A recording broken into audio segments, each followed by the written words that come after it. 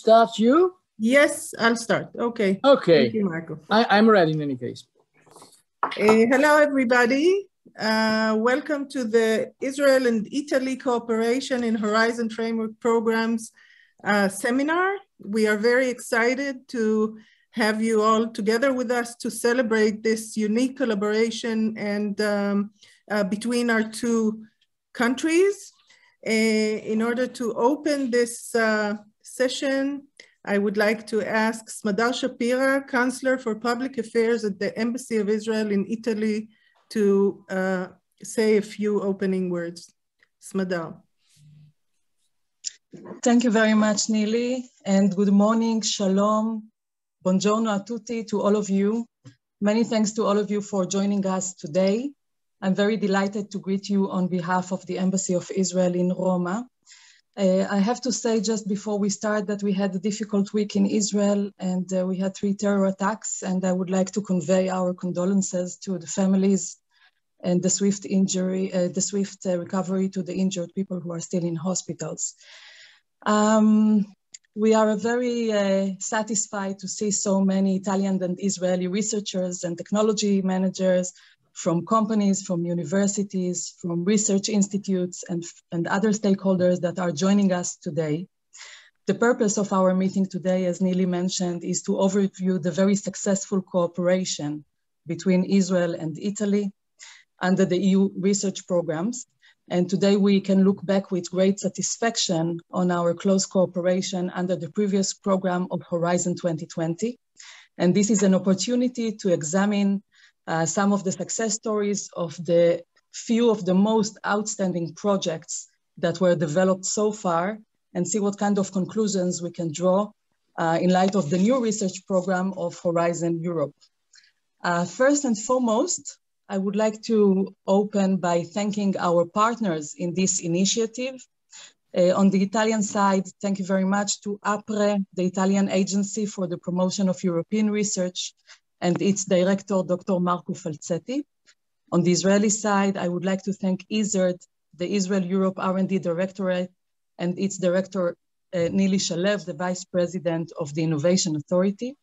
And of course, our counterparts, the Embassy of Italy in Israel, and their scientific attaché, Dr. Stefano Ventura. And a special thanks goes to all the staff members of all of these organizations who worked very, very hard in order to create the discussion that we have here today. Let me dedicate just a few words for the Israel-EU scientific cooperation. As you may know, Israel is one of the few neighboring countries that enjoys the closest scientific relations with the EU. Israel was the first non-EU country that was associated to the European framework programs already in 1996. And since then, Israel researchers have contributed to more than 5,000 joint research projects. Under Horizon 2020, approximately 2,000 researchers have received grants in Israel in a total value of about 1.3 billion euros. Israel proved to be an extremely valuable and efficient partner, and the results are comparable to that of the most well-performing member states of the EU. In Israel, we have very high public expenditure on R&D, approximately 4.5% of our GDP. And this figure demonstrates the national commitment of Israel to invest in R&D. And when you combine this figure with the outstanding academic excellence of Israeli research institutes and with a strong commitment of the industry to invest in new groundbreaking technologies, all of these factors makes Israel a reliable and valuable partner for European R&D. On the bilateral relations between Israel and Italy, of course, we have very friendly, very close relationship. We have geographical proximity, we have the Mediterranean cultural similarities, and we also have a strong economic complementarity. Major Italian sectors which are based on strong manufacturing production constitutes a large potential market for the Israeli advanced technologies, and we see very strong cooperation and interest in collaborations in cybersecurity, agrotech, smart mobility, food tech, and other sectors. We also have a very close cooperation on academic and scientific bilateral relations. We have signed our first scientific cooperation agreement already in the 70s. And a few years ago, we have signed a new R&D bilateral cooperation between Israel and Italy, which have already financed more than 200 projects. And within this framework, we also established 10 joint research labs, which is a very, for the benefit of the future of both sides, and a major achievement in itself. We enjoy very close cooperation with many academic institutions in Italy, among them CRUI, the network of rectors of all universities, and NetVal, and we are very happy also to see their representatives here today with us.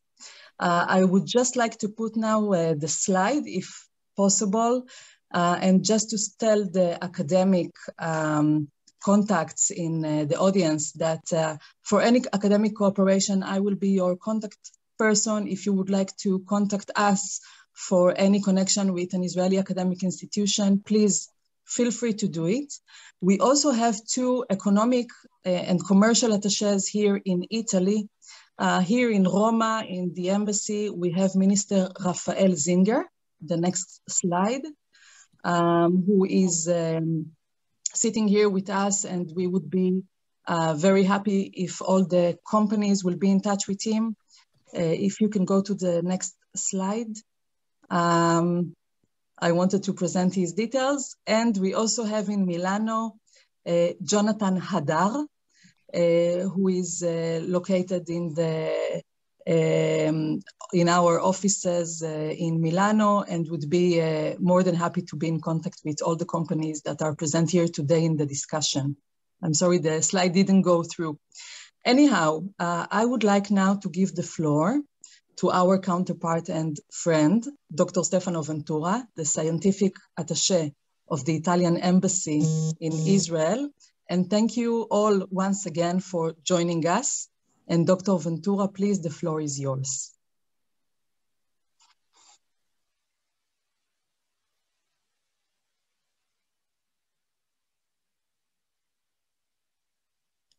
Stefano, you are on mute. Can you please unmute yourself?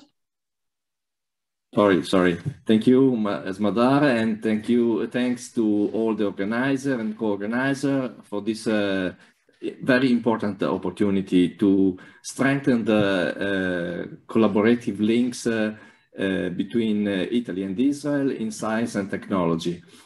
I want to start from the main field of work of the Science Office of the Embassy of Italy in Israel, that is the cooperation agreement between Italy and Israel, running from the beginning of this millennium, from the year 2002, with a lot of different activities. What is important, why this agreement is important for the collaboration at the European level? Because it offers the opportunity to open new collaborations at the starting level, to widen the number, the sectors, and increase the number of active collaborations between Italy and Israel. There are several actions of the agreement that help establishing scientific collaboration. There's the bilateral scientific projects, there's bilateral industrial projects, and Smadar cited also the joint laboratories, but the focus is on the opening on new opportunities. So increase the number of groups in Italy and in Israel that activate collaboration, scientific collaborations. Of course, the budget of the cooperation agreement is limited, so we cannot do too much with the budget, with available budget. What we can do is to start. It's a seed money that is very useful to come to the submission of stronger applications, strongest projects at the European level. And what is so starting from this point, I think that we have to make a full use of the available tools in the bilateral agreement, but with the focus of having a scale up in the European at the European level, and of course also looking for other sources of financing. But now we are talking about the European level. So. What are the advantages to pass from a bilateral agreement to a multilateral agreement? How is typical for the programs, projects at the European level? First of all, the advantage is to enter consortia with a stronger position. So if we enter consortia together, after having worked together, then our participation to European consortia will be surely stronger, and will have the possibility to cover wider fields. So that's very important to access consortia from a strong starting point. But we also want to I want to underline that there are also advantages either for the Italian partners and for the Israeli partners. I see the main advantage for the Italian partner is to link to research groups that have very high level of in science and technology, with a tradition of research, and we really get a benefit in collaborating with Israeli institutions, top-level Israeli institution, and to strengthen the level of our proposals. But also the Israeli have an advantage, that is using Italy as a system to enter in a more productive form the European market and the European innovation market and the innovation sector in Europe. So there are advantages for both partners in keeping a strong bilateral collaboration, and use these strong bilateral collaborations to access Horizon Europe. This is the message I wanted to give to all participants. And also the science office, or to conclude, underlining that the science office of the Embassy of Italy in Tel Aviv is open to give all support here in Israel. And I can add in the chat the email can be used to contact us. That is very simple: telaviv.scienza, it's in Italian, at estri.it. I will write down in the chat the email. You can contact us. You can find us on the website of the Ministry of Foreign Affairs also, and we are ready to help colleagues, Italian and Israeli colleagues. Thank you. Thank you very much, Stefano. I would like to ask Dr. Marco Falzetti, our co-host and our counterpart or colleague, to say a few words on behalf of APRE, please. Thank you, Nili. Yes, I would prefer colleagues, because we are working the same on the same side of the game, and you know that the collaboration with ISERD is, as a national counterpoint, stand for 4 years. So first of all, I had to do that to add some thanks again. His mother already did it. I had to repeat, but I thank you first of all, the colleagues of ISERD, by both the colleagues from the or let's say friends in that case, because we are not really colleagues as it is ISERD, but the embassy, the Israel embassy in Rome, and the colleagues, Dr. Stefano Ventura of the Italian embassy in Israel, in Tel Aviv. So thanks a lot, and just few words, really share just some concept. when our colleagues from Israel came to us through the embassy to propose this day, our reaction was immediately positive. And we have appreciated a lot the initiative of the Israeli side to analyze the participation in Horizon 2020.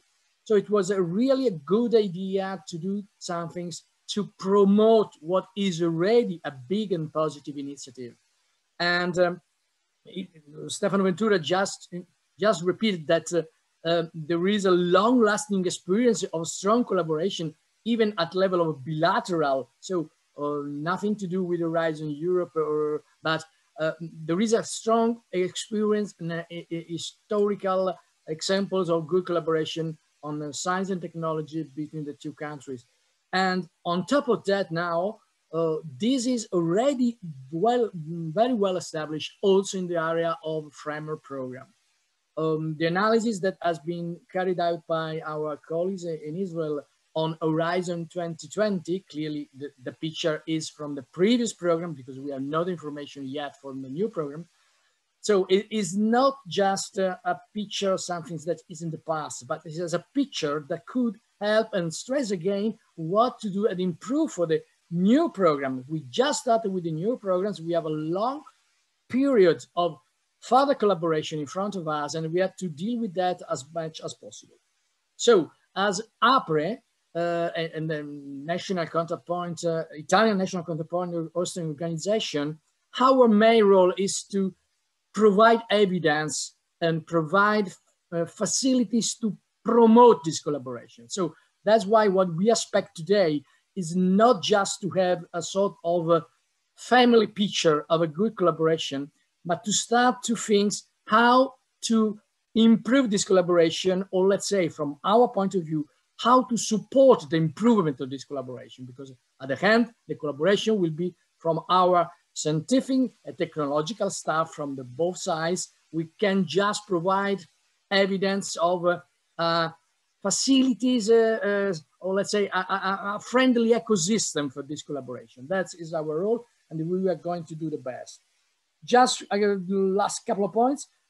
First, we have about 400 registrations from Italy and almost the same from Israel. That is already a good idea that there is an interest to explore how to simplify collaboration. It's our colleague in Israel know quite well that one of the main problems sometimes to create bridges between groups in Italy and groups in Israel is not the is not a scientific base. Is to identify who is the best people to join with. And that's why we have to do a great job for the future. So I'm going to finish again. We start with colleagues in Israel to build up some, let's say, some facilitation of these links. We are at the beginnings. We are not at the end of the games. We can improve, and we will improve again. So please stay tuned, because as far as concerned our both sides, we will do our best to provide stakeholders of a simple channels to identify in Italy and in Israel a common interest that will be easily transferred in terms of project preparation in the coming future. So thanks again for these days, and thanks again for the organization from the Israel part and from the APRE part. So Neil, I will pass you the floor again, and I will follow in any case the activity today. Thank you very much. Thank you, everybody. And again, I totally would like to convey also my sincere thanks to all the team at APRE and in ISERD, the embassies on both sides that organized and brought the idea to do the event. Sometimes it's obvious, or we think it's obvious that connections are made and there is no need to facilitate connections. But I think that just looking at the numbers of participants here and looking at the chat, please take a look at the chat of how many people on both sides are looking for collaborations. I think if at the end of the day, at the end of this session, we'll be able to grasp and to do something with this potential, we have done a lot. So thank you everybody for participating. I would like to present a short presentation about a little bit about the Israel Innovation Authority and ISERD, and about the collaboration between both countries in Horizon. I'm not sure that, just a second, I'll swap. I think now you can see my presentation.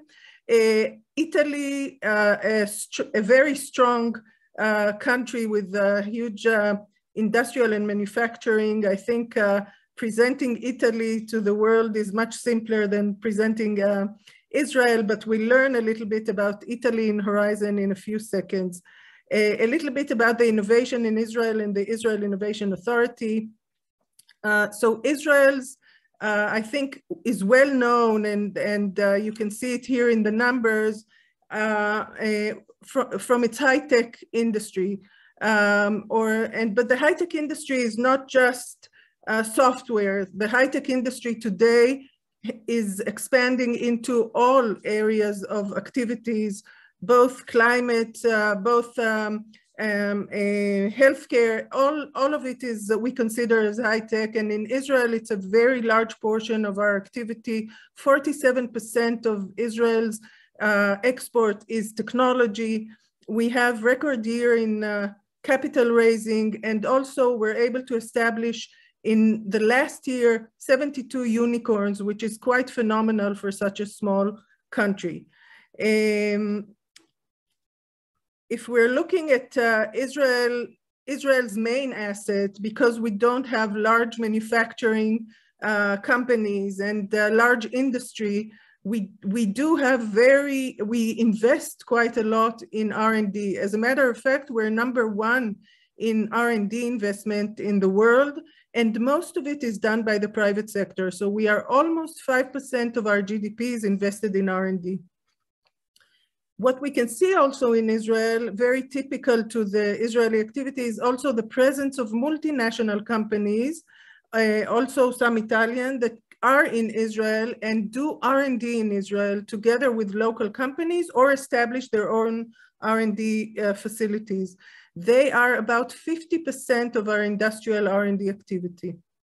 Israel is also a very small country, and small country doesn't have a lot of benefits, but one of the benefits is creating a very tight ecosystem, and academia, multinational companies, startup companies, as well as government work together very closely and create a strong ecosystem of innovation. The Israel Innovation Authority, where ISERD is, its mission is to promote the technological innovation in Israel for the sustainable and inclusive growth of the country. What do? We invest in R&D. We have R&D schemes, invest in industrial R&D. We gear up for future technologies, and we do also enabling activities to remove barriers from the market. We start from the single entrepreneur, or even, from academia to industry collaboration, single entrepreneurs and startups, collaborative, competitive R&D, and strategic international collaboration. If we look at the international collaboration landscape of Israel, you can see that it's quite broad, but I can say that Italy on a bilateral level, and Italy as a partner in the Horizon Europe and the European Framework Program, is a very significant collaborator of Israel and a very significant country for us. What do we do in international collaboration? Again, we touch upon all the life cycle of a project or an idea, from transfer of knowledge from industry to academia, to competitive R&D schemes that you heard about from Stefano and Smadar, bilateral funds that we have with some countries, and Horizon Europe. Israel has been an associated country to Horizon Europe for 26 years. I may say it is a very successful association. We contribute to the program, and this gives us the possibility to compete on all the programs. So all the program is open to our participation. We manage our participation via ISER, the Israel Europe Israel-EU Research and Innovation Directorate at the Innovation Authority. And like Marco said, we are the interface to the European Framework Program, and our aim is to assist Israelis to find the right partners and to maximize their participation and contribution to the Framework Program. Italy and Israel in Horizon. So Italy is the fifth largest participator in Horizon 2020 with almost 8,000 projects, 5.6 billion euros in contribution. Italy is more than 8% of the total program, which is huge. Today, the Horizon Europe was 77 billion euros. Horizon 2020 was 77 billion euros. Horizon Europe will be more than 100 with the participation of associated countries. So this is a huge country that participates in the program. 57% of Italy's participation is academia and 37% private sector, which is quite similar to Israel as well. Israel is the 12th largest participator in Horizon 2020, which I may say is quite remarkable given the fact that we are an associated country to Horizon. We have 1,600 projects. We received about 1.3 billion euros in contribution. Our profile, though, is very strong in ERC and EIC. These are mono-beneficiary grants, and we need to step up our activity in collaboration.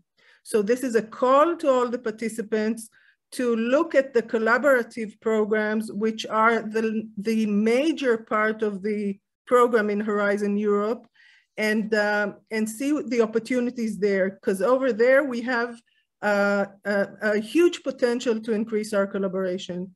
64% of our participation is academic participation and 34% is from the private sector. Israel is about 2% of the total program. When we look at the collaboration between the countries in Horizon 2020, among Italy's cooperation with associated countries, Israel is number 2. Switzerland is the first collaborator, but maybe unfortunately, Switzerland currently does not participate in Horizon Europe. So we have the chance here to be number 1 from the associated countries. We have 534 joint projects with almost 1,700 Italian participants and 700 Israeli participants. And according to that, this is how the funding is dispersed. So 580 million goes to the Italian partners in the project and 240 for the Israeli partners. The areas that we collaborate the most are ICT and security, health, smart and green transportation, food security and sustainable agriculture. And we also collaborate in the research infrastructure programs. In many research infrastructures, you can find Israeli and Italian participation in joint research, in joint infrastructure. What we can see is that Italy is a very strong coordinator of projects, at least compared to Israel. So Italy leads in coordination with 118 joint projects that are led by Italian coordinators. You can see here some of them RIA, most of them RIA, EA and CSA projects. And you can see in what areas, again, the ICT, security, health, and climate, these are the main thematic areas. Coordination, Israel is not a strong coordinator, and coordination is key to successful participation. So I think here we have room to learn from our Italian colleagues and definitely to join our Italian colleagues being good coordinators. If we want a snapshot of the top Italian entities that participate, we have a majority of participation. These are the leading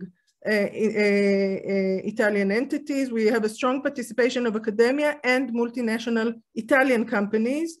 And when we look at Israel, it's very similar. So we have strong multinational Israeli companies, but also multinational companies and strong participation of the academia as well.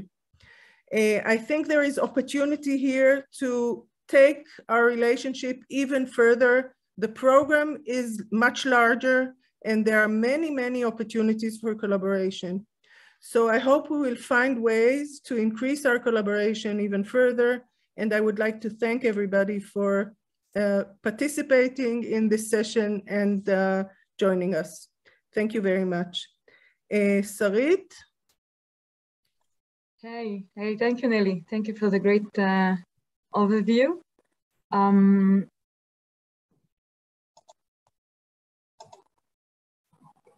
Matilda, would you like to take it from here for our next session, please? I'm glad to present my colleague, Matilda De Bonis. Thank you very much. Yeah, thank you, Sari. Thank you all. I hope you can hear me. Sorry for my voice today, but I will not talk too much. I will, of course, leave free space and open space for discussion to our guests today. So I'm Matilda De Bonis, and as head of international cooperation in APRE, I'm taking care of the initiatives and the activities related to international cooperation that concerns APRE engagement with third countries, other than, of course, the European Union members. And then today, I guess we can start with this session by welcoming all our guests from the most successful success stories of cooperation between Italy and Israel. And that's why I would like to start from the coordinators of our projects today on the stage. And then we will move to the panel discussion with all our guests from Israel. So I'm very pleased today to welcome Giovanni Giuliano, researcher at the Biotechnologies and Agro-Industry Division of ENEA, that focuses on innovation in the agro-industrial system for the development and competitiveness of food productions in terms of quality, safety, sustainability, and also encouraging chain approaches through agro-industrial and territory clusters. And today we have Dr. Giuliano with a very long-standing experience in European projects at a national and international level. Among these, there is, of course, G2P Soil, that is this project. The full title is Linking Genetic Resources, Genomes, and Phenotypes of Solanaceous Crops. And this is really featured by the European Commission itself as a best practice of bilateral cooperation. So thank you, Giovanni, to join us today. And then, hello. Thank you. Thank you very much. I'm sharing my screen. Do you see my screen? Yes, we can see the screen. And Giovanni, sorry if I interrupt you. I will get first to the first introduction of all the speakers today, and then I will give you the full floor for the presentation of the project. Then I will stop the sharing. Sorry. Thank you, Giovanni. Thank you. And I would like also to thank for her participation, Alessandra Ferlini, and she is associate professor at the University of Ferrara, and where she is the director of the medical genetics unit and section. And she is collaborating with several European and international research groups, in particular by studying new therapeutic approaches for rare diseases, novel functional pathways, novel disease gene identification by omics, but also molecular diagnostics innovation via high true output techniques and next generation sequences. And she has been also chair of the working group on biomarkers with International Rare Diseases Alliances. And thank you, Alessandra, for being here. So here we have our other project is ALOA, represented today by Paolo Meloni. Is currently assistant professor at the Department of Electronic and Electronic Engineering at the University of Cagliari. Is author, of course, of several international papers on electronic engineering, and he's mainly focused on the development of advanced digital systems with emphasis on the application-driven design and programming of multi-core and chip architectures. And today he's presenting the project ALOA, that aims to facilitate implementation of deep learning algorithms on heterogeneous low energy computing platforms. So thank you all for being here. And let's start from G2P soil, led by Dr. Giovanni Giuliano. Thank you for being here, and the floor is yours. Thank you very much for the kind introduction, and I'll try to be fast and also informative, if possible. A Israeli partner from the G2P Soul project, Dr. Ilan Paran from the Agriculture Research Organization of Israel is also here. He will participate in the panel discussion. I call the G2P Soul project a cornucopia full of traits. So traits are what makes plants interesting for humans. Traits is like productivity, fruit color is a trait, fruit firmness is a trait, the fruit flavor is a trait. So here we are hunting for traits in Solanaceae crops. So as you know, plants are essential for life on planet. They make the oxygen we consume, they fix the CO2. And the bad news is that presently about 40% of plant species are at least risk of extinction, according to the latest reports. And what is a way to counter that risk? It's gene banks. So the seed repositories, there are about 4 million different varieties of crop plants that the white relatives are stored in worldwide germplasm banks. And this is an enormous treasure. And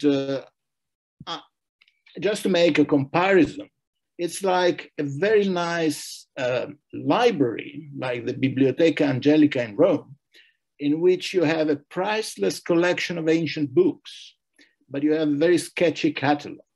So only experts can find the book chapter they are looking for. So Solanaceae. Solanaceae are potato. It's the 4th food crop in the world. It feeds about 700 million people. Tomato is the first horticultural crop in the world. Eggplant and pepper are slightly less important than tomato and potato globally, but they are very important for Mediterranean and Near Eastern and Far Eastern culture and cuisine. So these are the big 4 of the Solanaceae that in total, they make about 37 billion euros of production value in Europe and 228 worldwide. So to characterize the worldwide genetic resources of these 4 crops, we set up this G2P Soul project. It's a really global project. The red dots are full partners. The orange dots are associate partners. And there are, of course, 3 partners from Israel, the Hebrew University, Dr. Dani Zamir, the Phenom Networks, which is a company that manages our data.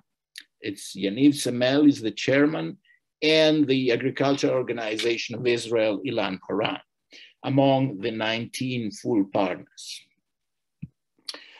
And this partnership had in its gene banks about 64,000 accessions of these 4 crops. And we wanted just to characterize them, to understand what was in this library of accessions. And first of all, what we did is we collected the passport, phenotypic, and image data just in one place. This is a database that is managed by Phenom Networks, by the Israeli company. And this is fully accessible by everybody. It's public right now. The second step, we did a huge DNA barcoding experiment in which we established the relationships between these different accessions. So we were able to see what was there, what species were represented, and also some misclassification. So you see this black clade in the pepper, this is Capsicum annum, but you see some green here. So this falls in the anunclade, but this is a misclassification. The gene bank had classified it as frutescence. So we corrected some mistakes that were present in the gene banks.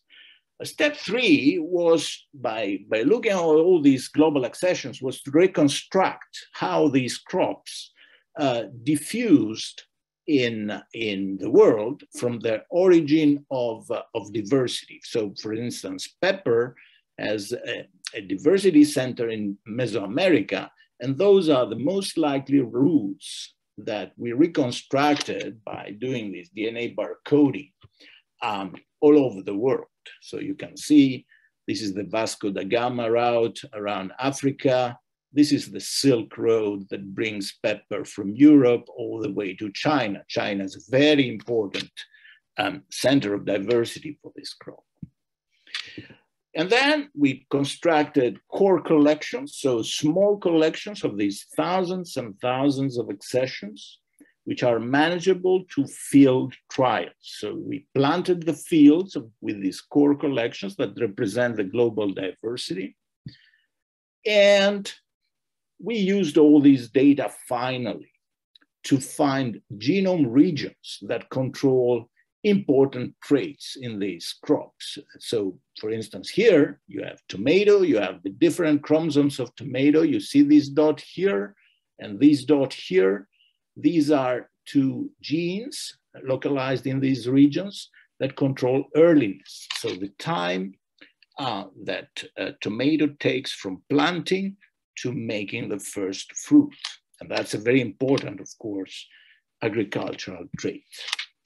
We did a lot of training, one training school in India, one in Wageningen, one in Lima, and one was due to be organized in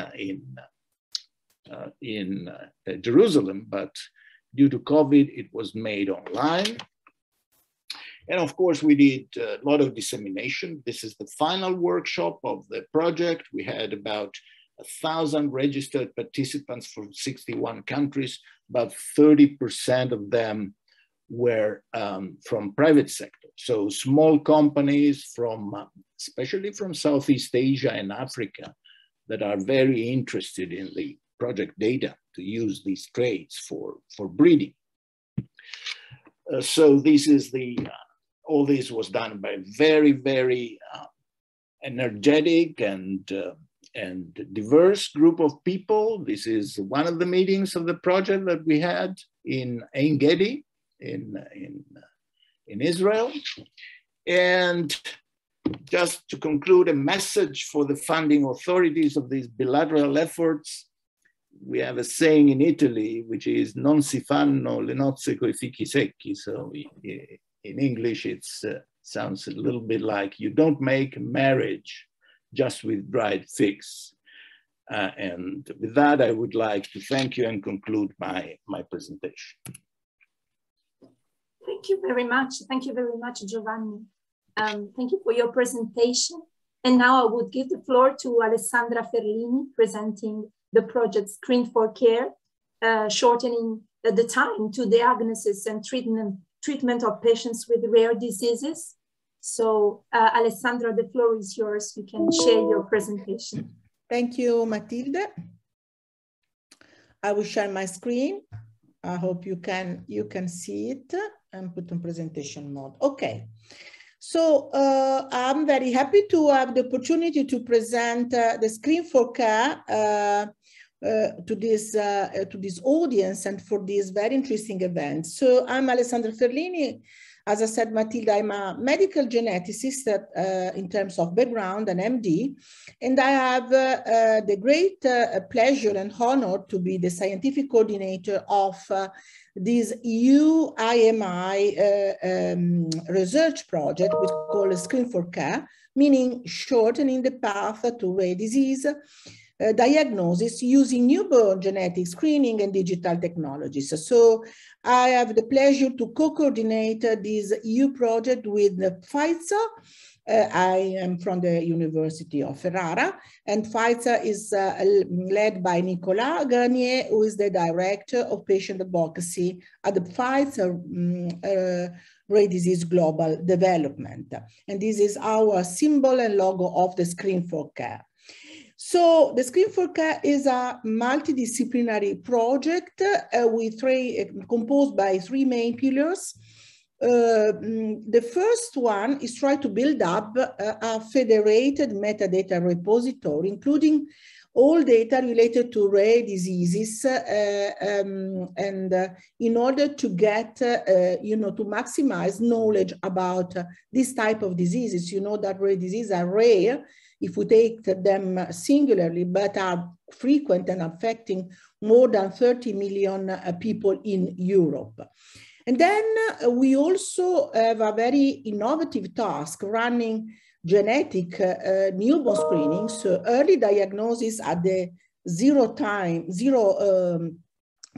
for these infants, in order to get a very timely early diagnosis for these patients and to provide them with the new therapeutical options that have been made available during the last 20 years.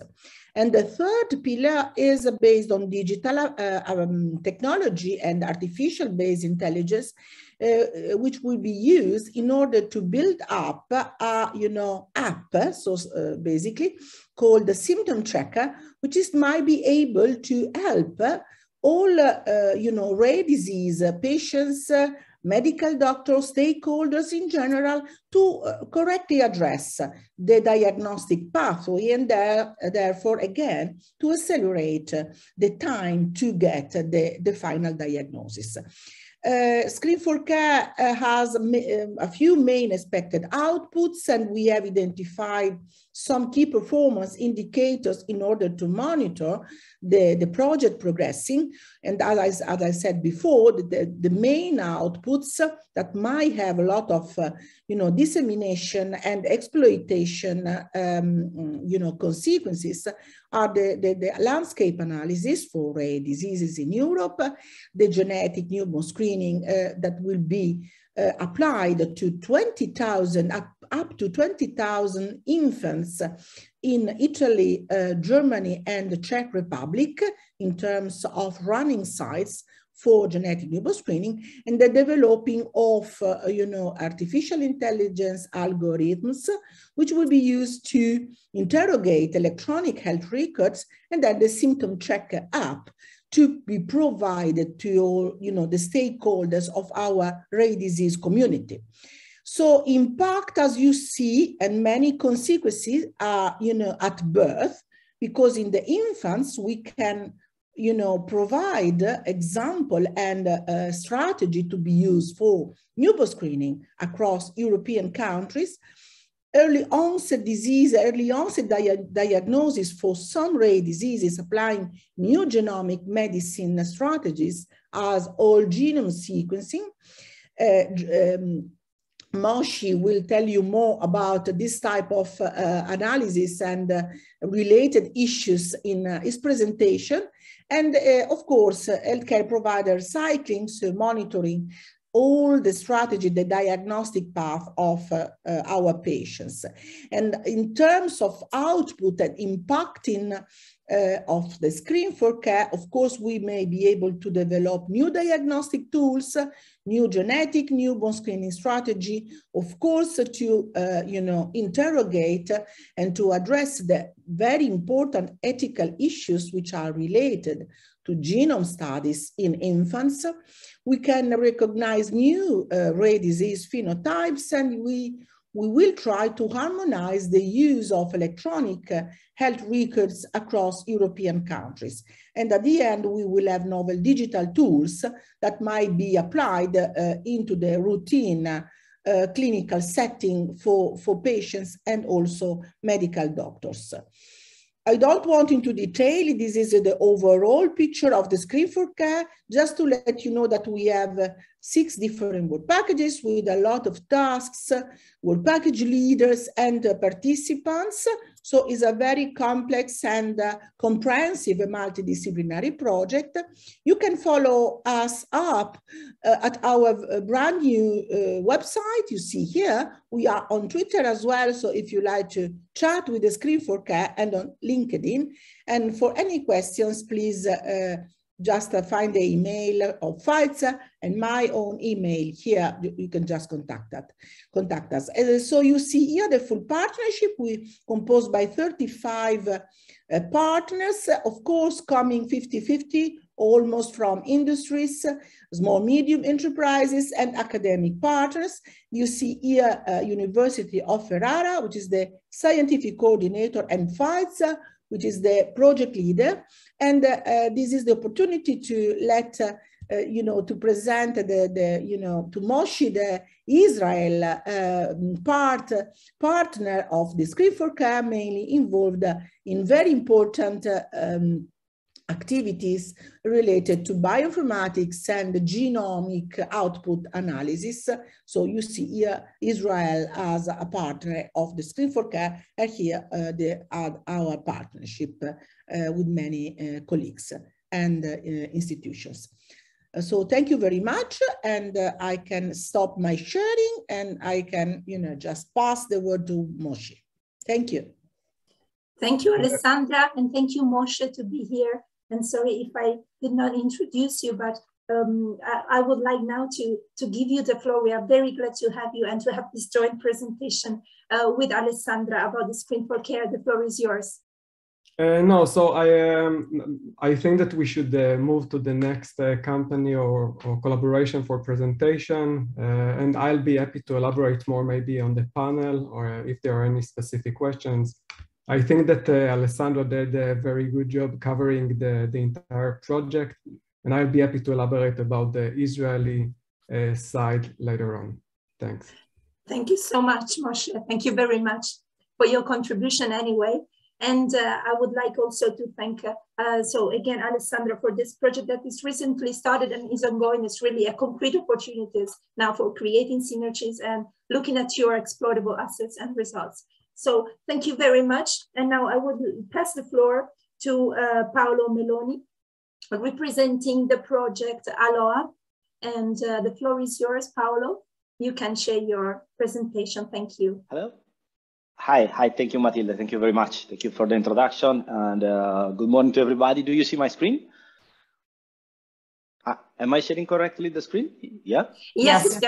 Okay. Thank you. Okay, thank you. So today I'm presenting our Aloha project. The title of the project is Software Framework for Runtime Adaptive and Secure Deep Learning on Heterogeneous Architecture. You have the website here if you want to check more in detail. I will give just a brief overview today.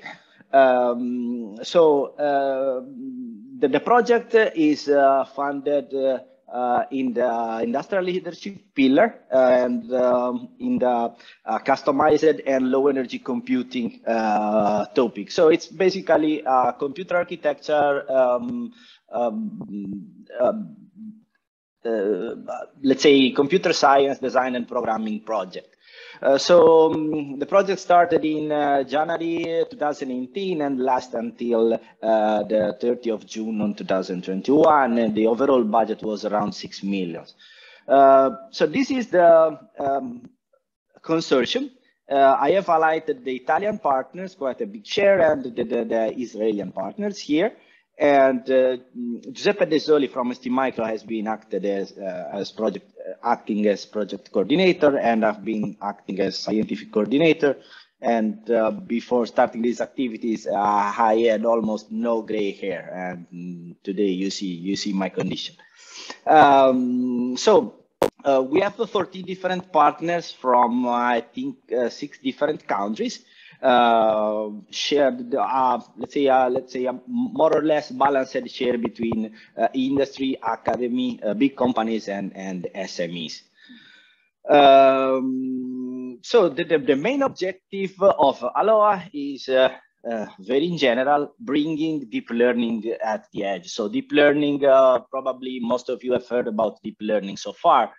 So deep learning is a class of AI algorithms which are proving to be very accurate and very efficient in a lot of different application domains. And the idea behind ALOA and a lot of projects like ALOA is trying to move from a classic deployment scheme where the analysis is, the data analysis, the deep learning algorithm is executed on the cloud, and the embedded IoT nodes are just sampling data and sending it to the cloud, to something more at the edge. So moving some part of the analysis, at least, to be executed directly on the embedded board that is sampling the data. So moving all the analysis near the sensor.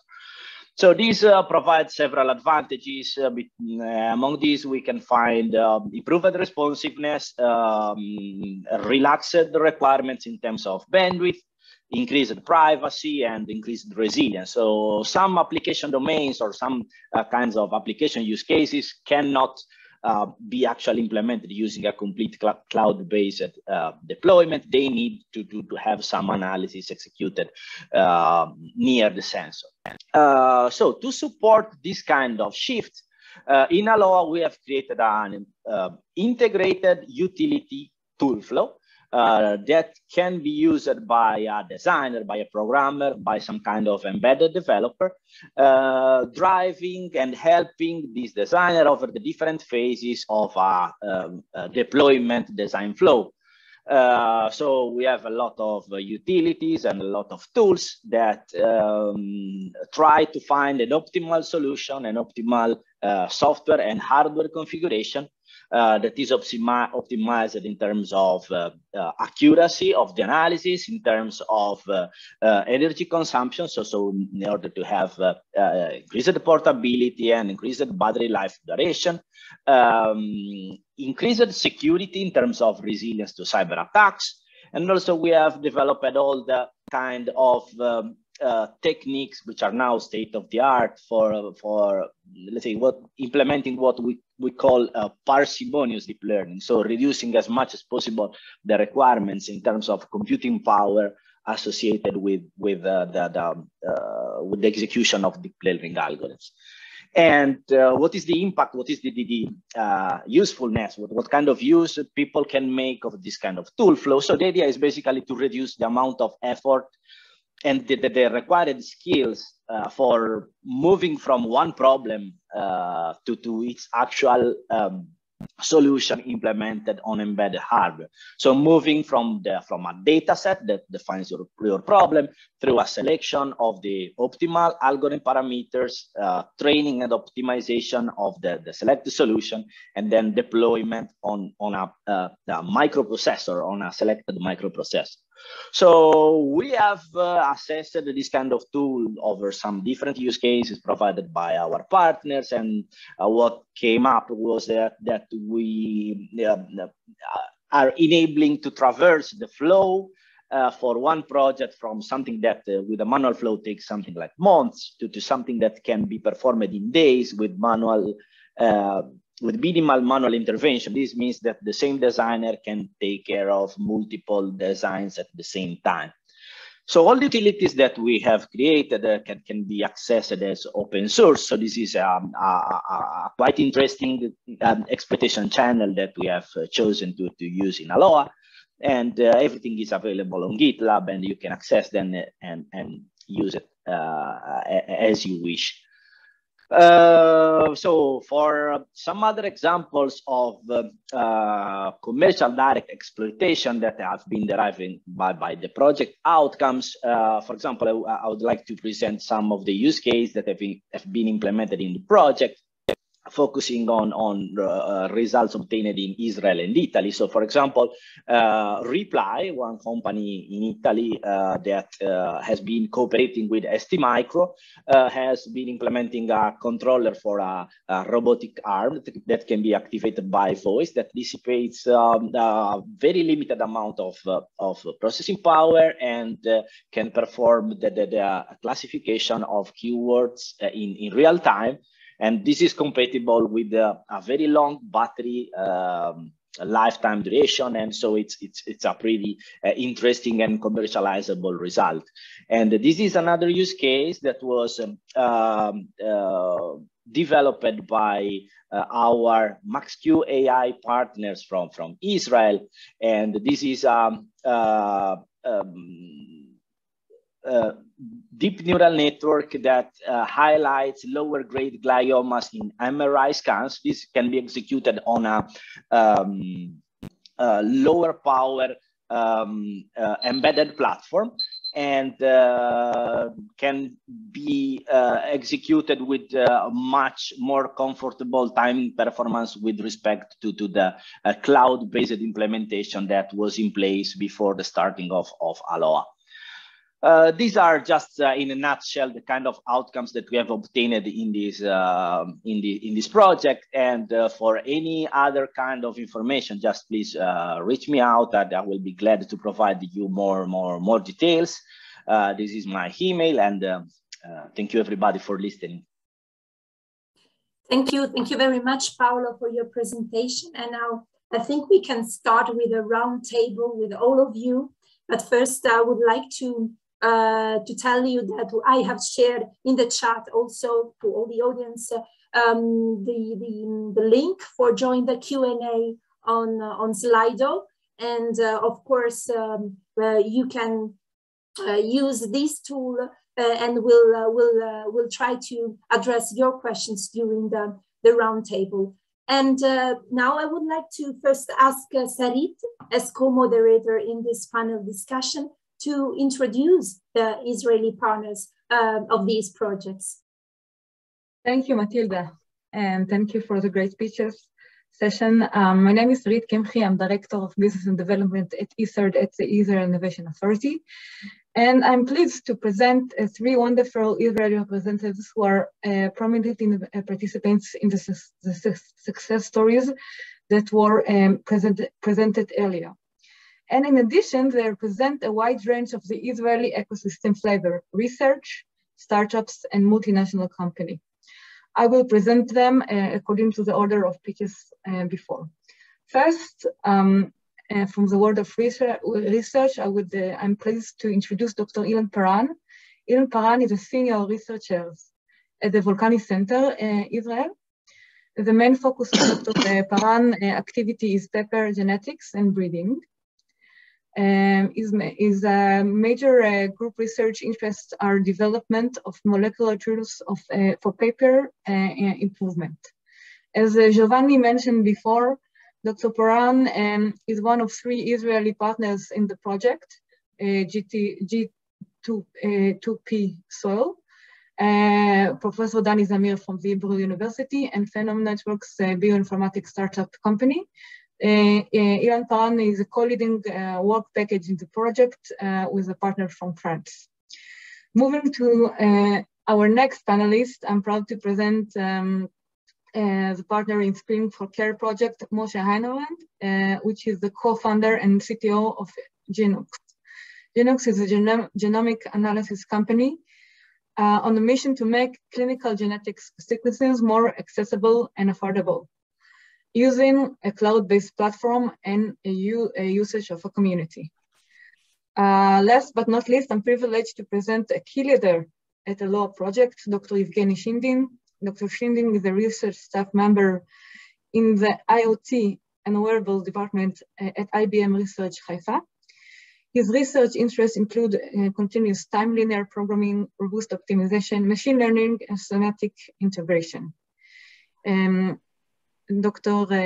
Shindin holds a master's in computer science and also a PhD and master's in statistics from Haifa University.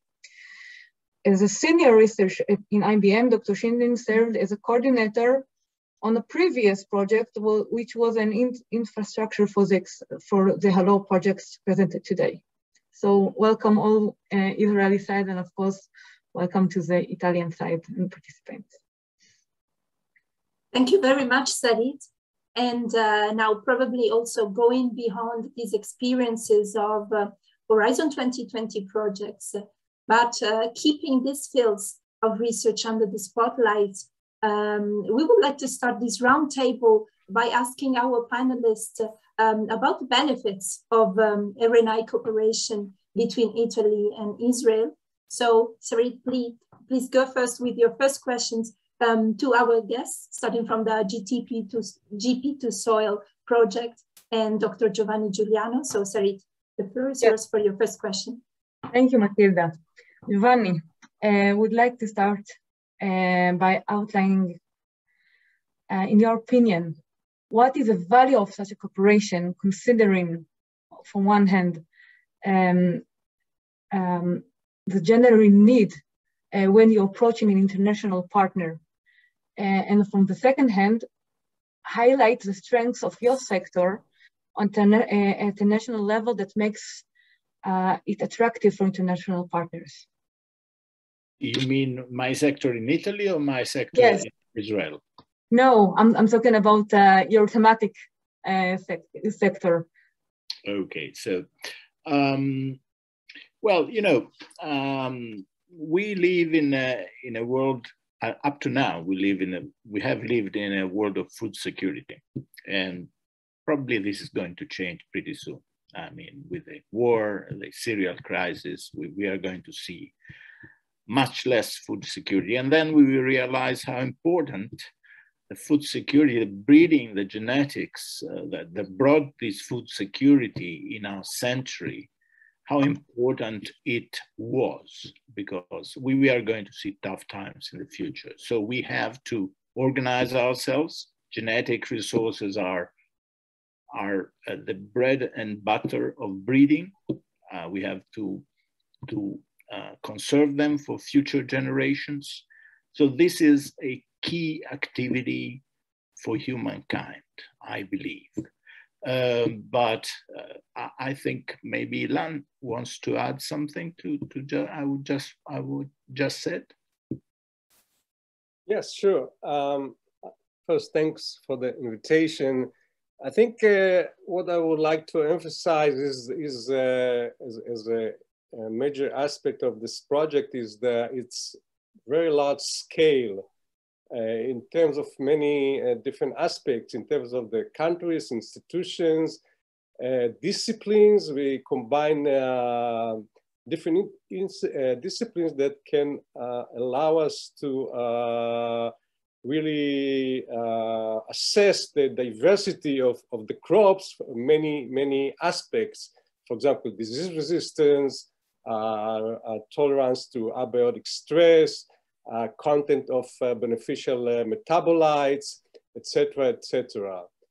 And the other thing is the number, as Giovanni said, genetic resources this is what geneticists are working on. This is the raw material. And in this project, we were able to collect and assess and evaluate a very almost unprecedented number of accessions to the different traits. For example, in pepper, we were evaluating about 10,000 accessions or plant types. This is an immense number of coverage of the crop, and similar numbers were done for the other crops. So that is one very important. It's very important especially these days because this project actually created a platform that we can share genetic resources. And this time, I mean, last years, it became very difficult to move genetic resources, to share genetic resources with different partners due to tight regulation and phytosanitary restrictions.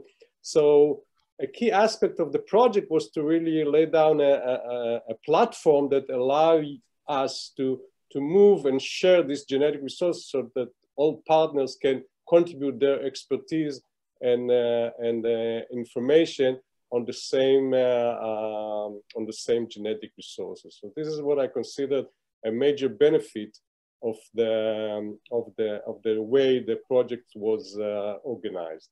I would also would like to take the opportunity to really thank Giovanni as a coordinator. I think he made really excellent work, and this is a key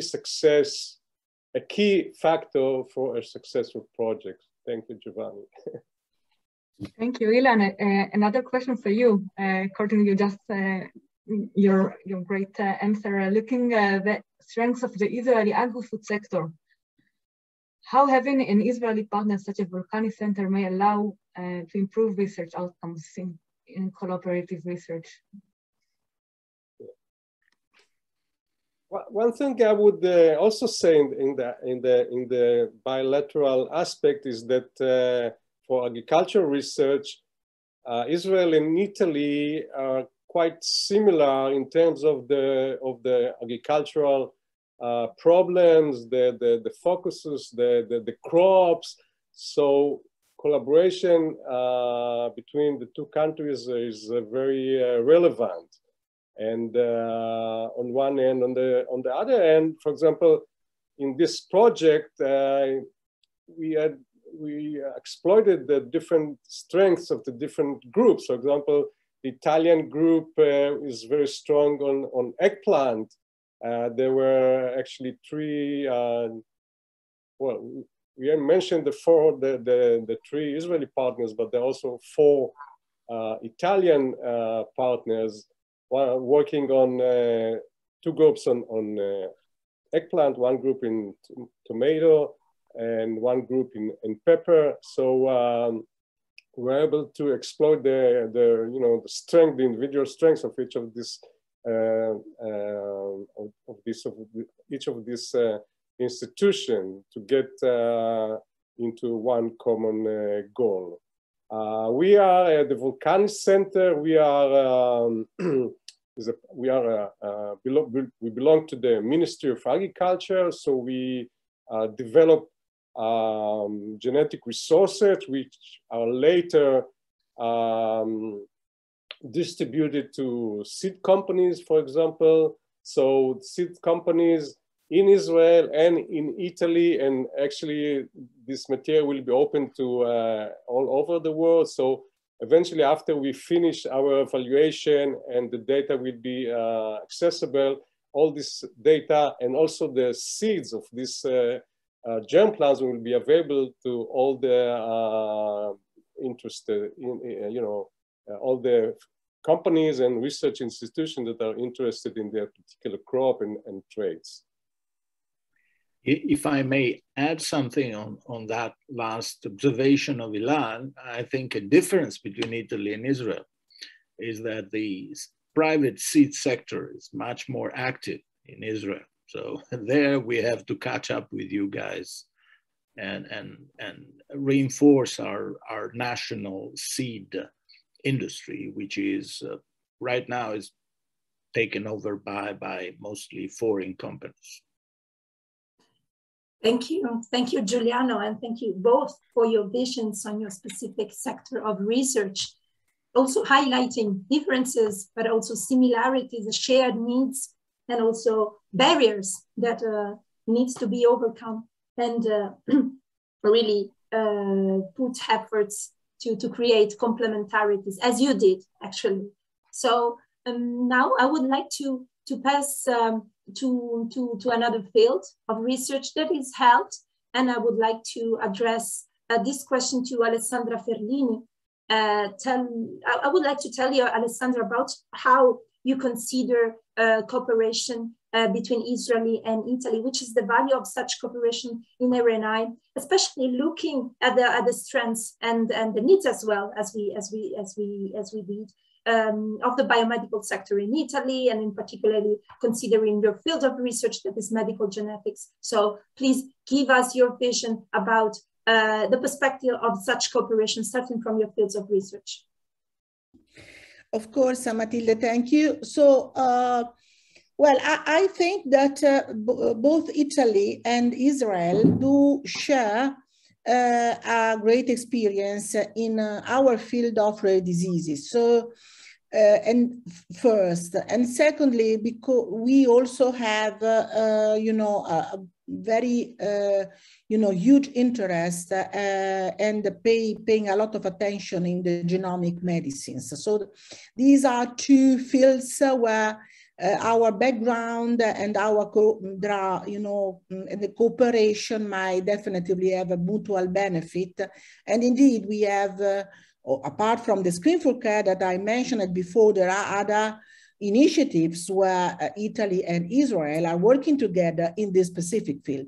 This is for many reasons, cultural, also scientific background, but definitely, you know, working together in innovative techniques to study the human genome, especially from the bioinformatics, you know, aspects, but also in terms of early diagnosis and diagnostic approaches, as for example, genetic diagnosis and newborn screening or carrier screening. These are definitely areas where cooperation is already active, and there are, you know, there is room of improvement in terms of having further projects working together. And then, yeah, because we have Moshe here, I would like to have also his view. That would be, yeah. Sorry, Matilda, if I overpower your chair activity, but is an okay. Maybe, yeah, I can also contribute how we see things from our end. So one of the things that was seen in previous presentation was that Israeli is indeed in the, you know, very advanced in tech, high tech, lots of unicorns and so on.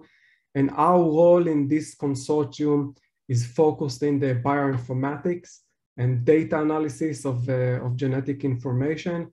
And this is an area where we are seeing, you know, Israeli as, on one end, as like very advanced and as leaders.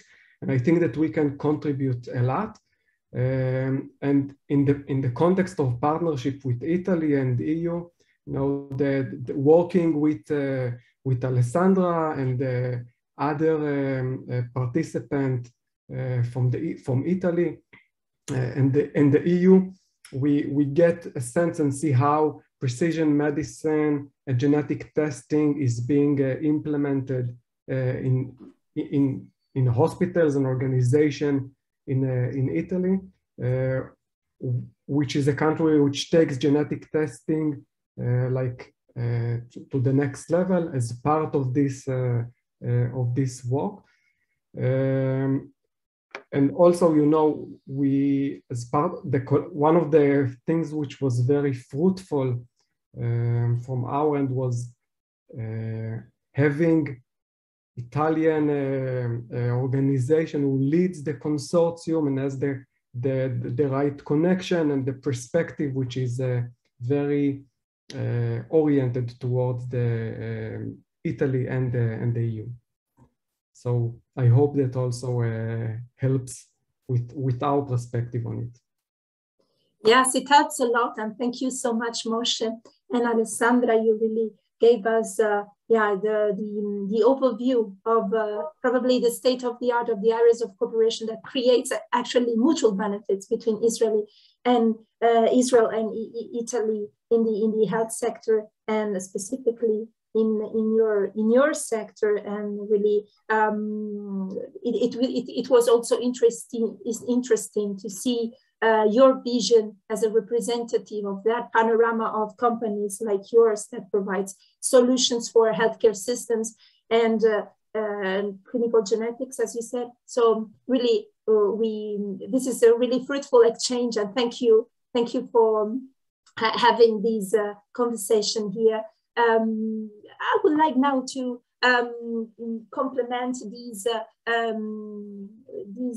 inputs from our panelists, moving to another sector then, that is actually ACT, and we have here represented by the ALOA project. So I would ask Sarit to address our panelists representing this project today. Yes, thank you, Matilda. Paolo, Now coming to the ICT sector, from your perspective as a researcher and as an innovator in electronic engineers, how is the sector positioned in Italy and what may offer in international partners, international level?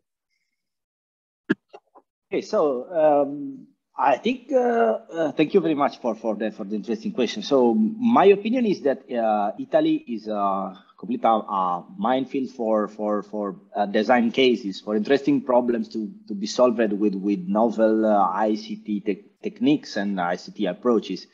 And to the same, this is a perfect, so let's, for example, think about the automotive sector or the food sector or the agriculture sector is a source of continuous problems that require an ICT solution. And so it's definitely a very good match with a very high tech and digital rich landscape as the R&D landscape that you can find in Israel. So I am a computer architecture, and probably it's 20 years now that I'm studying and using processors that are designed in Haifa, probably. So I mean, it's very interesting to work with a lively community like Israel.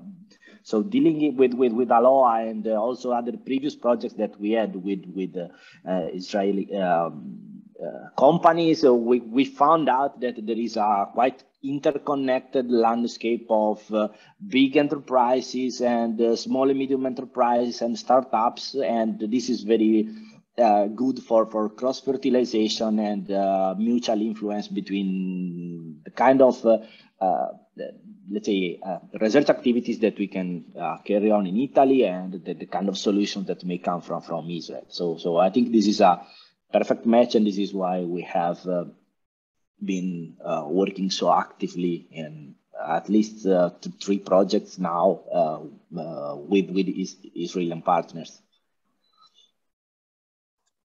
Thank you, Paolo, for the interesting overview of the ICT sector within Israel and Italy. Evgeny, which are the strengths, according to your opinion and perspective, as a researcher of an international key player such as IBM, that could put in both national level and also, of course, in the ICT sector in Israel to the table and the collaboration of Israel and Italy? You're on mute, Evgeny, sorry. Sorry. Okay. First of all, I just would like to say several words on Aloha. It was a very interesting project, both in results and both in the consortium. It was a great consortium in this project. And, you know, there are a lot of benefits to work with such international community, and I would like to say that Israel or that in Italy, people have a lot of knowledge in the ICT sector. Because our role in this project was mainly mathematical optimization, where we help to schedule processes, schedule execution on different core processors.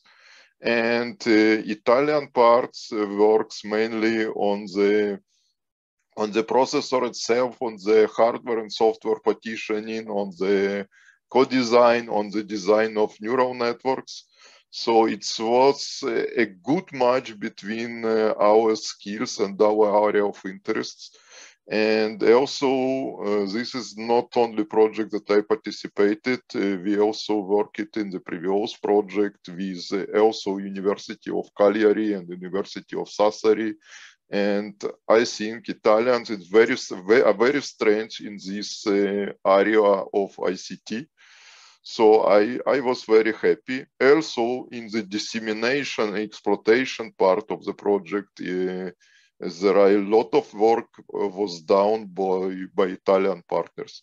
So I'm very happy, I was very happy to participate in this project, and I think it's very good match between our skills and our area of interest for both projects we have participated together.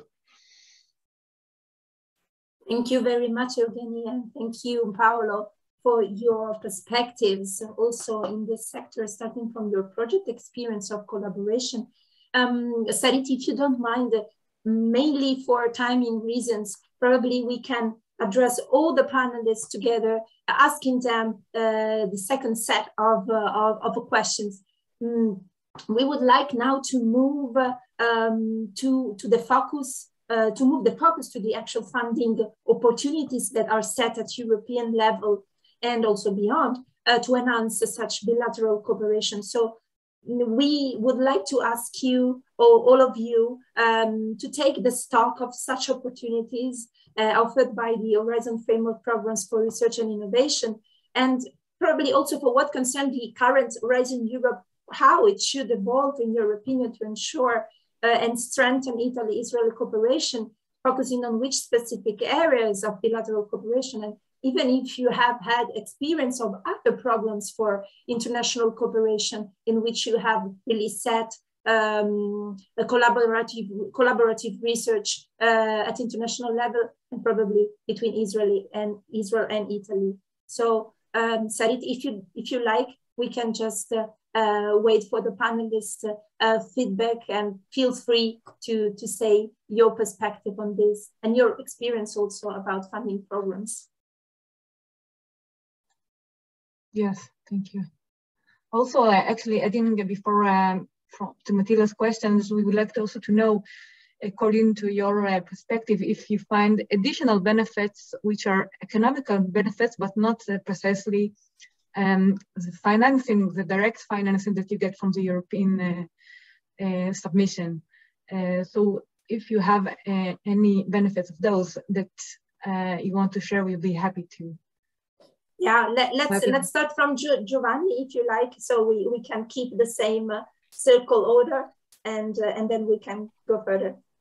Yeah, so I have just two very brief observations about the Horizon framework. I've had up to now 14 European projects from Framework 2 up all the way up to Horizon Europe. And what I've seen is that the call texts are becoming more and more specialized. So what I see is, can I say, it's lobbying in action. I think many of the call texts are predetermined by national representatives, and they are focused to very, very specific sectors. So you can almost say who will be the consortium that will win that particular call. And this has increased over time. It was not like this in the Bridge program, which was Framework 2. It becomes more and more evident. I don't think this is good for European science. I think the text calls should be more comprehensive to allow a different set of actors to compete on a level playing field. So the high specialization of European call topics is not good for European science, in my view. So that's one first observation on the funding. The second observation is, I've had up to now a single bilateral Italian-Israeli project funded. It was a lot of fun, but it was suffering from a little bit too much bureaucracy, at least on the Italian side, and the funding was absolutely not comparable with what you get from a European project. So I think in bilateral projects, there should be a little bit more effort to increase the funding. So those are the two messages that I would like to give. Thank you, Giovanni. Thank you very much. for these highlights on issues also. And I would now ask to complement your perspective in your sector and your experience to Ilan Paran. Would you like to add something about funding opportunities, your experience and the way forward? I think one of the reasons that our project was successful is that it was based on a prior relationship of many of the partners, so that, for, you know, as Giovanni said, we are the program deals with Solanacea crop, so there is a Solanacea community, I would say, that is active for more than 10 years from now. So I think, and within this community, there was still a yearly meeting, conferences, and discussions. So people that are relevant to the research area have communicated before. So because this is a main issue, how do you find the partners and the right one and the complementary with complementary skills? So I think this activity within the Solanacea community was very crucial to form this consortium and other consortium. So I think if it's possible for the Italian and Israeli authorities to organize such, you know, conferences or either face-to-face or even Zoom, so that in specific area, but not too specific, as Giovanni said, that would be helpful to people to know each other, know the research program that's going on, and where are the potential collaborations. Thank you. This is actually a great opening. Starting this event is a great opening, starting for creating more this of collaboration and initiatives together in the two countries. Or Evgeny from the Aloha program project. Okay. I would like to say that, you know, I confirm with Ilan that said that it would be somehow beneficial to find the partners with different skills from different countries. It's, you know, just now this works on the kind of Sarafan radio, you know, this guy from this organization, from some previous project, you know how it works. You can suggest him to join to another project, and so it's work. But I think it would be more beneficial if there will be some open forum where people can meet one another and find counterparts for the new projects. So it's from my experience from different European projects.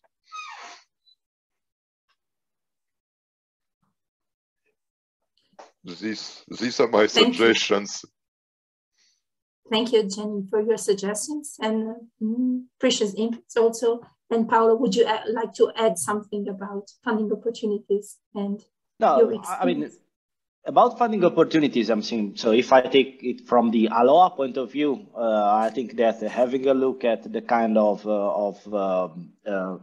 topics that are proposed in the new program, also if we look both at the Horizon Europe and at KDT, we find that there is a lot of topics that are interesting and are more or less the natural prosecution of what we've been doing in Aloha and what frankly, a lot of other groups are doing. So it's definitely something that is already covered in the new calls. So definitely something that we should have a plan focus on, to keep on building on top of what we have already achieved, even in terms of connections. So using the same partners, adding more partners, taking profit of the previous experience that we have to build on top of that. And in our specific case, I think that it's definitely something that is allowed by the next calls. So something that is already going to be requested by the next already published calls for proposals. So in my point of view, we are in the correct position for taking profit of an opportunity here, and yeah, we will try to work as much as possible on that. Yeah, thank you, Paul. So you see a sort of smooth evolution from the first program to this current one. And now I would like to ask the same to Alessandra and Moshe from your perspectives, and also probably you have in mind probably the health cluster in Horizon Europe. What is your thoughts about this? Yeah, I was listening carefully to the various colleagues, comments, and yeah, of course there are many issues and points that we may consider, but I partially agree with Giuliano related to the EU Horizon program. So it is true that definitely EU framework research programs have really created the true European citizen, which are, the research community. So that's a matter of fact. We are working together from years. We are speaking the same language. We increased hugely our collaboration opportunities. So I think EU has done a great job. Of course, we have now very particularized, so it's true that some calls are very specific, and it is also true that we have some networks of colleagues which are very well established because they are working together from years. So the point is, in terms of EU, that thanks to this framework, we have increased also bilateral collaborations. For example, the one we are discussing now, so between Italy and Israel. So this is a bridge basically across countries and has primed up specific bilateral collaboration. What I see perhaps, and this is what ERC funding does, so to have a fully bottom-up approach in terms of research project, is missing a little bit in the Horizon program. So that will allow to increase the participation perhaps of young people, of young research, promising researchers, and perhaps we should find a way to increase and to sort of integrate younger researchers across Europe, and of course in our case in Italy and Israel, in these research collaborative schemes. Perhaps this is something we may think about in our bilateral Italy-Israel collaborations, to have something that is, somehow, facilitating the participation of novel young groups to research projects. And that would be really a great help in increasing the variety and to be comprehensive in terms of research community. Thank you, Alessandra. Thank you for your focus also on the careers of the young researchers. And then Moshe, would you like to end up and to tell us your experience? Yeah, I'll shortly give a few words. So for us, this is our first experience in joining a consortium. We are a startup. This is our first opportunity. So I can relate to some of the things that Giovanni said before, that things are getting more specific. Still, we managed to find and see few opportunities which are still relevant, which I guess is a good thing. I also want to echo what was said before, that there are a few networks that one needs to see how to properly connect to a network in order to find a consortium and find the right partners. I think this is still a challenge, and it's not very easy. And some of the suggestions that were made here might, should be taken into account, and see if there are. I know that ICERD on the Israeli side are doing lots of effort on this, but I think that any initiative that would help find and relate and connect with other researchers and organizations would facilitate and help this process, because it still is a challenge. Thank you very much, Moshe. And I would like to thank you and all the speakers today in this roundtable. And you really provide us really helpful and fruitful thoughts for thinking about how to improve bilateral cooperation. And I would like now to give the floor to Stefano Ventura before closing with Serena from APRE. She will provide an overview of the funding opportunities under Horizon Europe, and also our joint tool to facilitate matchmaking between RNI communities in Israel and Italy. But first, I would give the floor to Stefano Ventura, presenting two key opportunities by the Ministry of Foreign Affairs and International Cooperation in Italy, especially to call for proposal for the industrial and scientific cooperation. Stefano, the floor is yours. If you are here connected, I can't. Yes, I am here. Thank you, Mathilde. And I've been asked to come back to the bilateral agreement. I think that, as has been also pointed out by other speakers, it's an initial opportunity to widen the collaboration between Italy and Israel. But I think it has it's useful. Of course, it's a small instrument, but why not to use it if it is possible? There's some bureaucracy, but we live immersed in bureaucracy, so it's normal. I put in the chat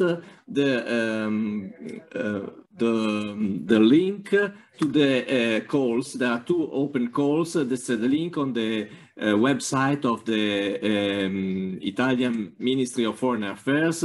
There are the calls have also be published on the websites of the Ministry of Science and Technology and on the Innovation Authority. We have two kinds of calls that are now open. One is the call for industrial project, bilateral project. It will close on the 24th of May, and two companies, one in Israel and one in Italy, has to join and to submit a proposal for an innovative product. Any kind of innovative product, there's no limitation, but it has been innovative, and the project, 2 years project, should include a part of research and development of the product up to a stage that is good for commercialization. Then you will find all details in the calls. So I don't want to speak about it now because there's not time enough. The other call is the call for bilateral scientific projects. It will close a little earlier on the 12th of May.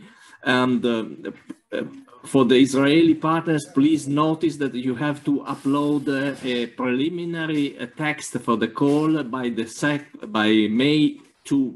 the 2nd, and then you can modify it. But if you don't do it by May 2, then you are not able to upload it later. But in any case, the final proposal will be due on May 12th, and it's for bilateral mostly applied research, but it's also basic research. not necessarily connected with commercialization, absolutely. And there are two subjects this year. One is on hydrogen as a renewable source of energy, and the other one is on new materials for soft robotics. They are both very interesting subjects, and they open the possibility to submit very strong proposals, very good proposals. So you can find the link, and for any needs, we are here to help, and also the Ministry of Science and Technology and the Innovation Authority will help for the presentation of strong proposals. Thank you for the very nice meeting, very good opportunity, and I hope that it will help in submitting strong proposals at the European level, increasing the participation, the coordinated participation of Italian and Israeli research teams. Thank you very much. Thank you very much, Stefano. And now I would ask Smadar if you would like to comment about these opportunities that are joined with the Ministry and Embassy. I can just add that this is a great opportunity to raise the awareness about the possibilities. And I just suggest to all the people who are interested to find a partner on the other side, to contact the two agencies, ISERD and APRE, or to contact us. And we will really do our best to find the right relevant partner from the other side. And thank you very much for all the people who participated. Yeah, thank you. Thank you so much. I would now give the floor to Serena, anticipating to all the participants that now we are providing you with this overview of funding opportunities, but then we will come back to you with a follow-up email providing you with all the materials that have been presented in this event, and also the access to the open matchmaking tool that we're presenting in a while for you to facilitate matchmaking between our RNI communities. Serena, the floor is yours. Thank you. Thank you, Matilda, and thank you for everybody for staying till now. I have a presentation that should show you which are the opportunities open into the Horizon Europe program for Israel and Italian cooperation.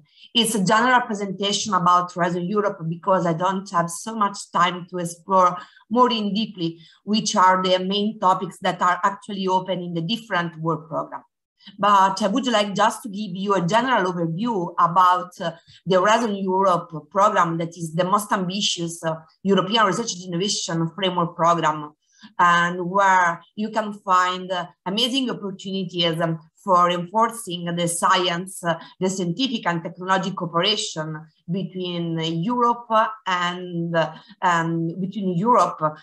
in order to reinforce not only the science and technology, but also the society and the economy that is part of the main aims of the framework program. As most of you know, the Horizon Europe structure is based on three main pillars with some differences. As you can see from this slide, in the pillar 1 that is most dedicated to excellent science, and in pillar 3 that is most dedicated to innovation in Europe, you can find a so-called bottom-up approach where participants can choose the topic of their research in their proposals. In any case, I would like to focus more on the second pillar of Horizon Europe, that is the global challenges and European industrial competitiveness pillar, where the main activities are based on the work program that are dedicated to the 6 clusters of Horizon Europe. In the second pillar, we have a so-called top-down approach where the European Commission is going to give you the main framework for the main highlights about impact and scientific and technological objective of your research.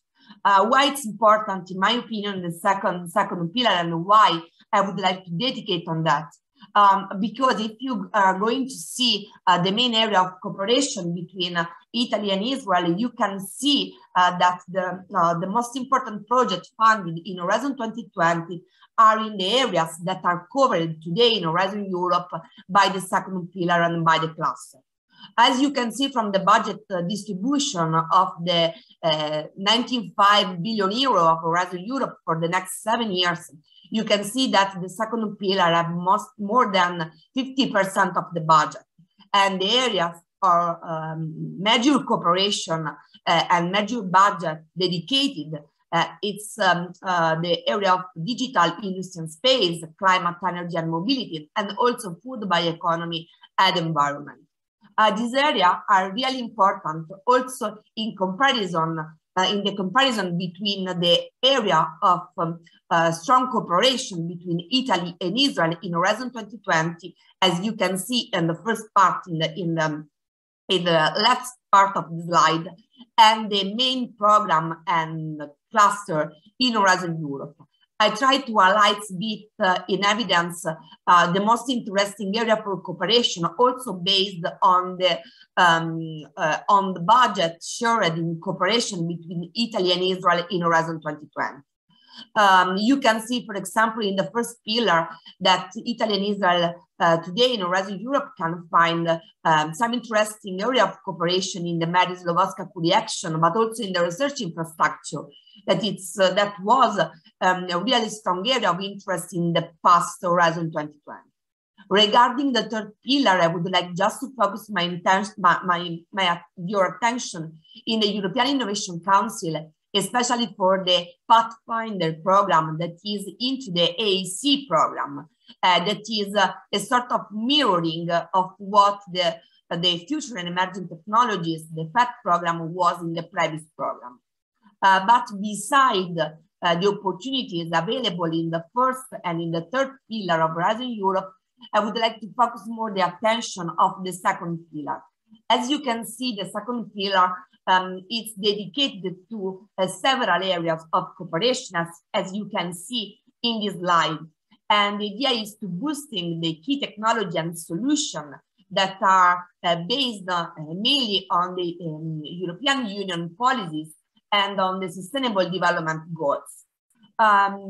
It's very important that in Horizon Europe, you should link the main priority for research and innovation to the key strategic orientation in research and innovation that are very important for link the opportunity of research to the policy priority of the European Commission.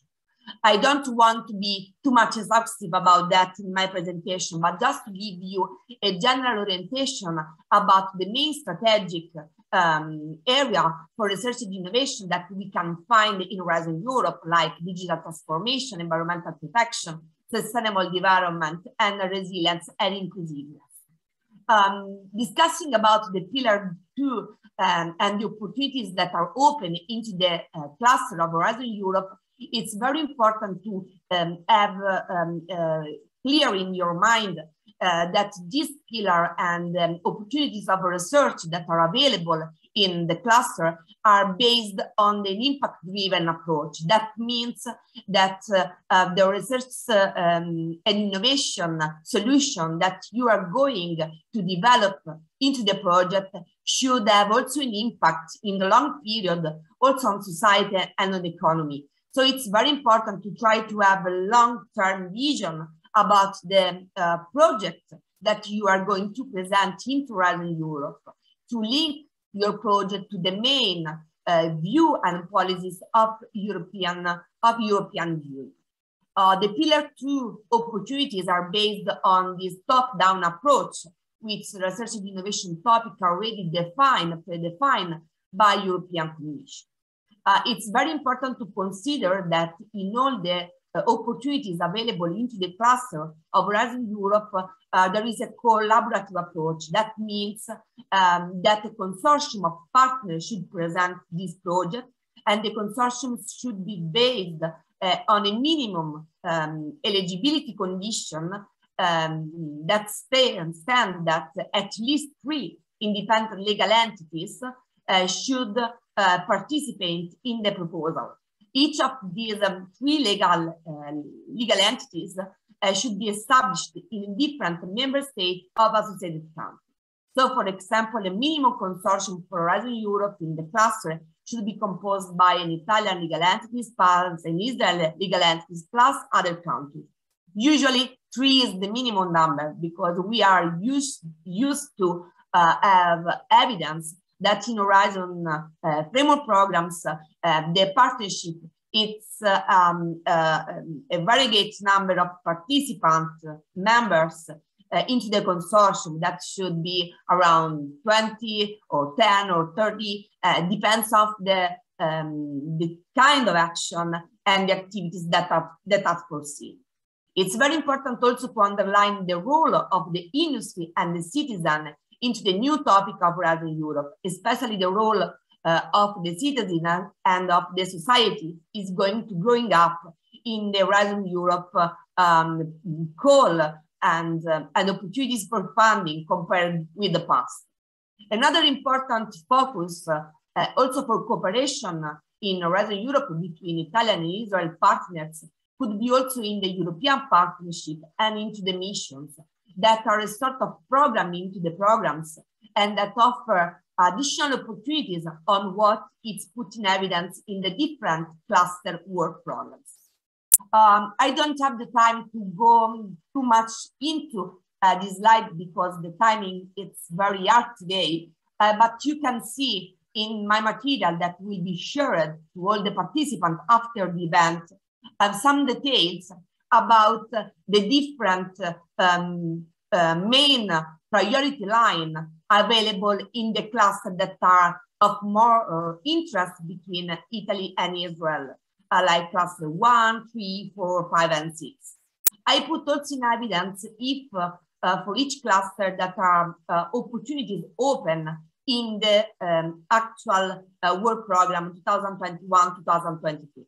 As you can see, for example, for health sector, the work program also 2022, it's already closed for now, but the Commission is working to the next work program 2023-2024. And I will show you the timeline for the next publication of the new opportunities. In any case, for example, for the health sector, it's very important also to consider what is going to be published into the European partnership, European institutionalized partnership about innovative health initiative. That is the following partnership of IMI that we already experimented in the Horizon 2020. The innovative health initiative work program will be published in June of this year. So it's going to offer additional opportunity in this sector based on the European partnership approach. Here you can see the different destinations that are the main line of research available also in the next work program 2023-2024. The same structure that I show you for cluster 1, you can see also for cluster 3, that it's about security. Here you can see, for example, that the work program 2022 is going to be open in June, and the deadlines will be at the end of November of this year. So about the security sector, and here you can see the main destination, the main calls that will be foreseen for this work program. The opportunity are open, and you can also have a look about the topic of research that are put that will be funded by European Commission. Regarding cluster 4, that is another huge area of cooperation between Italy and Israel, that is about digital industry and space. The work program 2022 is partially open. We have some deadlines, especially for the digital side, that will be still open till April until November of this year. Here you can see the main area of destination for this work program 2021-2022. The main title, the main highlights for each destination will remain the same also for the next work program. probably some areas, some specific area of research that are shown in the colorful box in this slide will be little change in the next work program 2023-2024. Going on to the cluster 5 about climate, energy, and mobility, we already see that in the area of smart mobility, but also in the area of climate change and energy, there was in the past several areas of cooperation between Italian and Israeli expertise. What I can say you about the work program 2022 is that we have some calls already open, especially in the energy sector, with deadline, with different deadline open between April of this year and January next year. You should going into the work program, and for the topic that are your interests, you can find easily the deadline of your interests. Here you can see the destination. As for the other cluster, also for cluster 5, the same destination, the same area of research will remain more or less the same also in the next work program 2023-2024. Now I'm going to show you the last cluster of interest, that is cluster 6, about food, bioeconomy, natural resources, agriculture, and environment. Also in this cluster, like in the cluster 1, the work program 22 is already closed, but another opportunities is raised up now in May with the publication of the Circular Bio-Based Europe work program that is based on the European institutionalized partnership about bio-based industry. So in May, there will be these additional opportunities that came directly by cluster 6 family, priority family. Here you can find the destination. As for the other teams, also this 7 destination will remain the same in the next work program.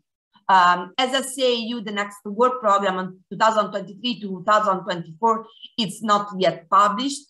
The European Commission, together with the member states, are working for the definition of the main priority for the next set of funding opportunities for the next 2 years. The timeline showed that by the end of this year, the final work program will be published and the different opportunity will be available for all the participants. Now I'm going to close my presentation. I just would like to remind you that APRE, as an agency for the promotion of European research, in its role of informing and assisting the national community about the framework program, can give you any kind of information and assistance about the next opportunities and how to participate into the Horizon Europe program. So you can get additional information surfing in our websites and also registering to our database for receiving additional information. Now, I would like to thank you for your attention. I remain at your disposal, and I pass the floor to my director, Marco Falsetti, for the closing remarks of this event. So thank you for your attention. Okay, thank you, Serena. And I would like to pass immediately the floor to Nili. I don't see in the picture, but I'm sure she is on the back. Yes, I'm here. Marco. Yes, sorry, I got you. Sorry. Thanks again. We are running out of time. We are already quite a lot out of time. So I would invite Nili to say the same things that probably I'm going to say today. I just close saying I'm quite happy and satisfied with this day, but I would like to remind you that as far as concerned APRE, and for sure as far as concerned ISERD, this is just a step toward, again I repeat, our commitment to create the best condition for a smooth and friendly possibility to provide service to you as a stakeholder to create the future bridge and collaboration in Horizon Europe. So that is our commitments, and that is what we are certainly continuing to do in the next steps. Nili, please, I think that you will be the best person to close. I'm sorry, Mark, I'm sorry, Nili. I would like just to add one thing that could be useful for them, for the participants, just for an operative point of view, before the political closing remarks. Just few words, because together APRA and ISERD organized this open matchmaking tool just to try to find a place for sharing expertise and potential interest between Italian and Israel entities that would like to cooperate in research and innovation. So we prepared a sort of very easy tool for trying to sharing your competencies, your interest in finding partners. And we will send to all the participants a follow-up email for showing this tool for all people that would like to include its profile in this open matchmaking tool that is similar to what you did in the chat during this event. So try to talk to your potential counterpart, your area of expertise, your interest, in order to have a continuous tool for try to fix the potential cooperation. So just to give to the participants this information that will be better explaining in the follow-up mailing that will reach all the participants. Sorry for that, and thank you for everybody. Okay, that's just the first steps. Again, Nili, you can argue better on that. Thank you, Serena, and thank you all the team for organizing. I think that the main thing that I heard from everyone is the importance of the matchmaking, is the importance of finding the right groups, finding the right contact people. Once you get them and you continue, you get to 14 projects like Giovanni and others. So here you have a double force of APRE and ISERD working together to make this happen with the matchmaking tool as one tool. Also, we would like to encourage you to approach us and raise specific topics that you're interested in, and we will do our best to organize roundtable around specific topics. This is something that we also do as a service, and we'll try to find a collaboration both bilaterally from Italy and from Israel, and we need also other countries to join as well in order to have proposals. So this is something we also encourage you to do. I would like to thank everybody for staying over time, and I'm impressed with the number of people that stayed with us from the beginning till now. And I hope that this is opening of a wonderful friendship and continuation of a wonderful friendship. So thank you. Thank you very much, everybody. Thank you. Thank you. Thank you very much. Goodbye.